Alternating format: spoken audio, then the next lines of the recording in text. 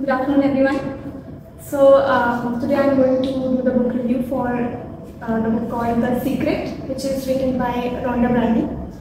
And if I speak about myself, I'm not really a great fan of inspirational and motivational books, because I feel like motivation can only drive you to do certain things, but until and unless you take that action, you cannot do that. For example, if I want to do certain thing A, I read or someone motivated me, but I will lose that motivation after some time, right?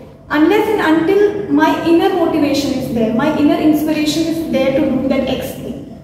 So this book is basically, The Secret is a self-help book. This talks about the secret of life.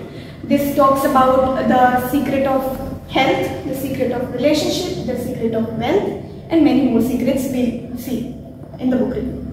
So the basic key ideas that this book is talking about is a very special law called as law of attraction.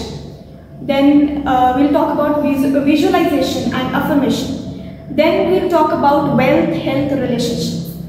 Then somewhere we'll talk about empowerment also. So I'll start with law of attraction. What do you understand by law of attraction? Like nowadays, especially if we say Gen Z people, they use a word called manifest. Like, I have manifested this, you have manifested that. And if you say to someone that, don't be sad, you just manifest this and this will come to you back. What does it mean? Manifestation has a strong power. Like, if you think positively, that signal will go out in the universe. And that positive signal will come to you ultimately, maybe not now, but at some other time. So this is called as power of manifestation. And this comes under law of attraction.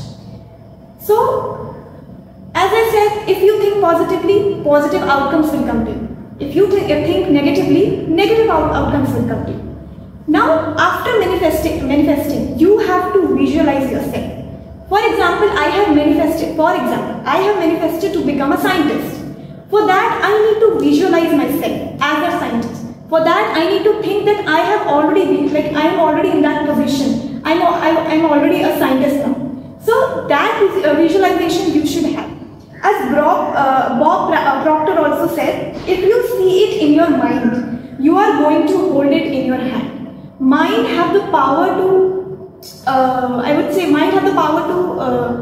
change your way of thinking. So, visualize yourself in that status, and the next thing which will come along with visualization is the power of belief.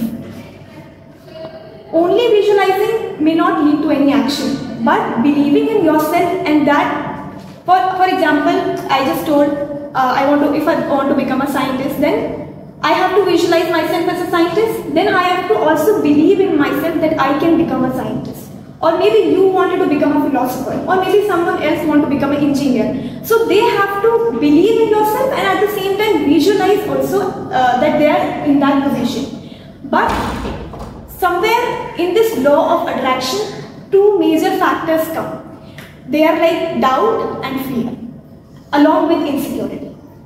See, suppose if I say I want to crack this competitive exam, you will be confident somewhere, but somewhere you will be in a doubt that maybe I will not be able to crack it.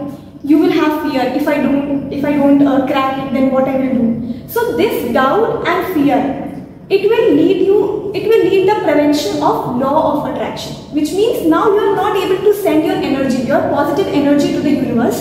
So now that positive energy is not going to come back to you, and that may affect your action, that may affect your result. So this was the power of belief. Then when we talk of wealth is not only about talking about money. Wealth, the secret to wealth and abundance is doing what you love, is following your passion, is following your dream, is enjoying your life, and also at the same time showing gratitude and be thankful for what you have. Then I would say, there is no shortcut to hard work, but there is a shortcut to life. It is to be happy and to feel happy. So, if you are happy, then you will radiate this energy to the universe, and universe will give it back to you. Then, if we talk about health, health one should focus on feeling healthy when you are ill. You may be ill at the level of like level 1, level 2, level 3, like you may be severely ill, or you may be like not that much ill. But in every kind of illness, you should have that mentality that I have to feel healthy, I have to be motivated, I have to feel like okay, I will get better, because that mind will eventually lead you to a better life, will eventually lead you to the better health. Then so healing comes with, if we talk about any kind of illness which can be cured with the medicine, so healing will not come only with the medicine, healing will come with the mindset. So healing, mindset and medicine is a combination of healing. Then we know that all stress, it begins with one negative thought. So one thought you might not know, it might have crossed your mind, it is a negative thought, you might have not like checked it. So one thought, it can change your manifestation. Like it can, if you are having stress and that one negative thought crosses your mind, then stress will be manifested. But you can change it at any point of time. You can change your manifestation by thinking positively, by starting to have positive thoughts in your mind. So a major thing about health is, a major point I would say, is laughter. Laughter is the best medicine. So there is this anecdote in this book of Kathy Goodman, and she was diagnosed with breast cancer. But she had this like strong belief, she had this strong faith that she was already healed. She was saying to herself that thank you for healing me, thank you for healing me. And one thing we would say we have learned from the story is the power of gratitude to heal, the power of faith to receive, and the power of laughter and joy to dissolve any kind of disease. So this was all about health. Now let's talk about the another aspect, which is called as the relationship.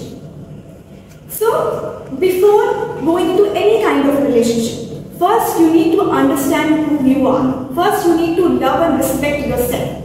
Because as I said, that here also law of attraction works. If you are not considering yourself as worthy, if you are not considering yourself as deserving, and if you are considering that no, maybe I'm not good for this person, maybe he's too deserving, maybe he's like too good for me. So again this will go into the universe and this will come back to you. People will treat you like that. People will treat you how the way you are treating yourself.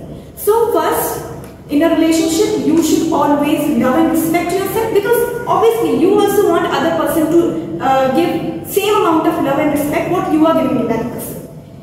Then I would say there are some concepts of empowerment, personal empowerment also. So if you are looking for personal empowerment, Hope and Optimism, this is a great book. Then why? Because it suggests that individuals have control over their circumstances. How? By changing their mindsets. And by changing their mindsets, they can change their lives. So it's all about in the mind. Then I would like to mention certain points in the book which I felt there is like oversimplification of the words, which means when I talked about illness, when I talked about hardships, if I talk about any kind of poverty, so this book is oversimplifying it. This book is saying that if you have negative thought, so that negative thought is the starting point of your illness. This negative thought is the starting of your poverty. But I don't think so this is right, because many people are struggling. Many people are like putting so much of effort. So it will create a bad impact on their life. Then this book is also having passive approach. Passive approach means this book is merely focusing on thinking, thinking how you can succeed, and it's not like focusing on the hard work kind of area, determination kind of area. But I would say thinking is a good process, because everything starts from the mind, everything starts from thinking only. But you have to combine that with your power of determination, with your power of hard work to get the result. So at last I would like to say that this book, it's like inspirational book, and it is more effective when you combine this thinking with the real world actions, so that you can have a balanced life, you can have balanced mindset. So I would recommend for those who are looking for personal development, personal empowerment, those who are looking for optimism in life, this secret book is a must go. Thank you.